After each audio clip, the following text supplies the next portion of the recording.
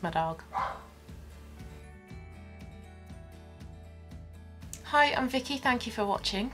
So this video is going to be a follow-up to one of my previous videos where I talked about the makeup products that I hate from brands I love, and this one is going to be products that I love from brands that I hate.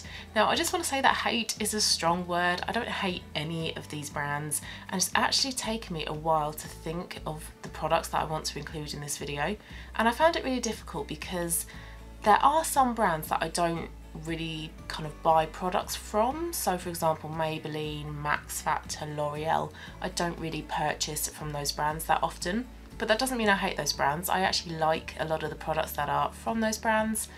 And then there are a couple of brands where I don't really like their products, but I don't like any of their products. So for example, I don't really like any of Steela's products. So it's actually taken me a while to really kind of think, well, what brands don't I really buy from? And are there any products from theirs that actually I do quite like? So this has taken me a while, but I have thought of a few.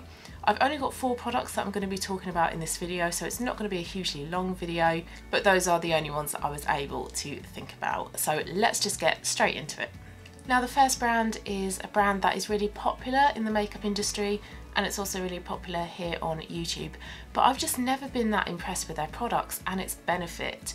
Now if you think of bronzers, if you were to name a really popular bronzer, I think a lot of people would say Hoola. I don't like Hoola. I find it really orange and really muddy on me, and I did try Hoola Light, and again it was orange and muddy, albeit not as orange and muddy as the original Hoola, but even still it just didn't work for me. I'm not that impressed by any of their mascaras either. They're just okay, and if you're going to spend about £20 on a mascara, in my point of view it has to be amazing. You know, mascaras for me, they last about 3 to 6 months, and I don't want to be spending £20+ on an okay mascara. So I'm not that impressed with their mascaras either. I don't really like their blushes or highlighters. Again, I just find them okay. Now alongside their bronzers, their brow products are really, really popular, and I actually bought a gift set at Christmas of their 5 full-size brow products, and I think it worked out to be about £7 per product. So a great saving, and I've just always been really interested in trying Benefit brow products. Along with ABH, Anastasia Beverly Hills, I think Benefit brow products are one of the most popular in the industry, and I just always really wanted to try them. So I bought that set at Christmas, and I have actually been really impressed with one of those products in particular. I've not tried all of them, which is why I've not been, you know, impressed with the rest, but the one that I have tried is this one here, and this is their Gimme Brow. I am in the shade 3, and it is the perfect match for my eyebrows. Now my eyebrows naturally are quite thick, they're quite full, I don't really need to do a lot to them. I can actually get away with not doing anything to them, but it does look better if I do. And all I do is just a bit of pencil and a bit of clear brow gel. But I really liked the idea of this Gimme Brow. So if you're somebody like me who doesn't need to do a lot to their brows, sometimes you just want a little bit of product to just kind of fill in the gaps, and this product makes that so easy. It's so quick, it's so simple to use, and I like that it just provides a little bit of something to your brows. Now I am usually a pencil and a clear brow gel type of gal when it comes to doing my eyebrows, so I actually haven't tried any tinted eyebrow gels that are cheaper than this, so I can only speak for this product, but I am really impressed with this. And the brush is quite small, and I quite like that you can get precision with this mini eyebrow mascara wand, and it provides just, I'm not sure if you can see that, just a bit of colour. So I really just like the colour of this, the simplicity of it, how quick and easy it is to use. Really impressed with this, and I'm intrigued to see if I'm as impressed with their other eyebrow products as I am with this one. Okay, so the next brand I want to talk about is Collection, and again, like all the brands in this video, I don't hate this brand, I'm just unimpressed, I guess.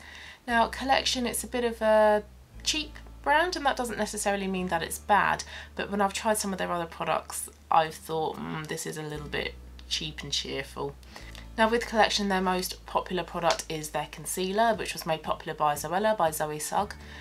And I have purchased that concealer numerous times, probably about 5 times, and I bought it because it was so popular, and I thought, well, Zoe Sugg really loves it, loads of other people really love it, it must be a good product. But actually, when I've taken a step back and really thought about what I think about that product, it's quite thick, it doesn't blend in that nicely, and it does oxidize, and I've actually decided to stop buying that because I am not impressed with it.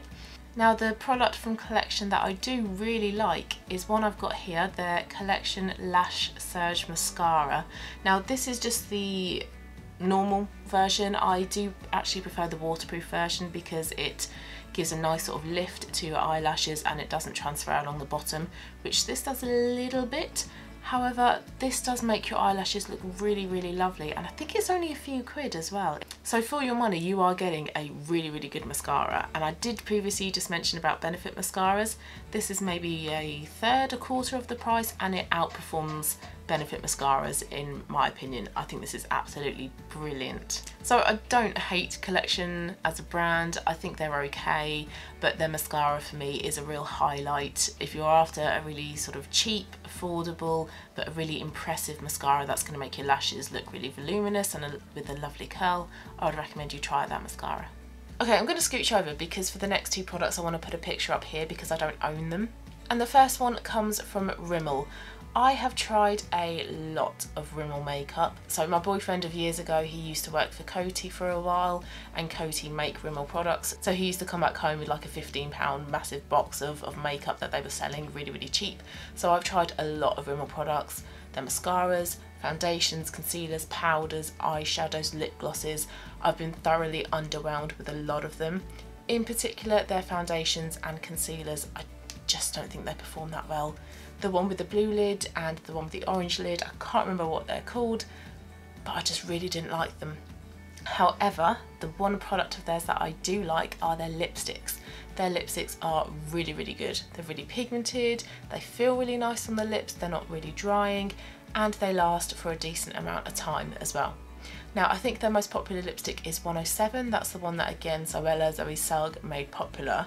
However, the one that I want to talk about is 128 Starry Eyed, and it is a beautiful warm purple berry tone. Looks beautiful in the autumnal months, and I've got a picture here of me wearing it. Now, my hair is copper. I went like copper red a couple of years ago and I used a corkscrew curler, so that's why I look a little bit different. But this is the lipstick that I'm wearing in that picture, and I just find it so complimentary, especially if you've got green eyes as well. I think those two colours really kind of complement each other. And whenever I used to wear this lipstick, people used to say, "Oh, I love your lipstick, what are you wearing?" Really fond memories of this lipstick, but because this isn't my type of usual shade, I did actually end up decluttering it. So overall with Rimmel, not impressed with their products, but their lipsticks are really, really good. And then the last brand I want to talk about is Avon. And when I was younger, we used to get the Avon books come through the post, and I just really enjoyed looking through all these pages and pages of makeup and thinking, oh yes, I want to get this and this and this and this and this. And I've tried a lot of their products. Again, like with Rimmel, I've tried a lot of their base products, their bronzing pearls, foundations, concealers, lipsticks, mascaras I've tried. Now, I don't buy from Avon anymore, I haven't done for a number of years, and I know there's a little bit of kind of, oh, it's an MLM, but there is one product from Avon that I do think is really, really good, and it is their Glimmerstick eyeliners. I think they're about £6, but they're usually on special offer, and they're just a brilliant eyeliner. They're a twisty up eyeliner, you get a whole load of different colours to choose from. They don't drag on the eye, they glide on really nice and smoothly, and they stay put. They are really, really impressive for the price. And I've tried loads of their colours before in the past, and I've got through quite a lot of these eyeliners, so they are a product that when I've had in the past I have used up. I haven't needed to declutter them or get rid of them. They're just a really affordable, reliable, well-performing eyeliner. So there we go, those are the 4 products that I love from brands that I hate. Now again, I don't hate these brands, I just don't particularly get on with them or even purchase from them anymore. So I hope you found this video interesting. If you've actually tried any of the products that I've mentioned below, please let me know. Or in fact, if you're actually a fan of any of these brands that I've mentioned, please also let me know of products that you would recommend that I try from them. And if you did like this video, please give it a thumbs up. I hope you have a lovely rest of your day, and I'll talk to you again soon in my next video. See you soon, guys. Bye bye.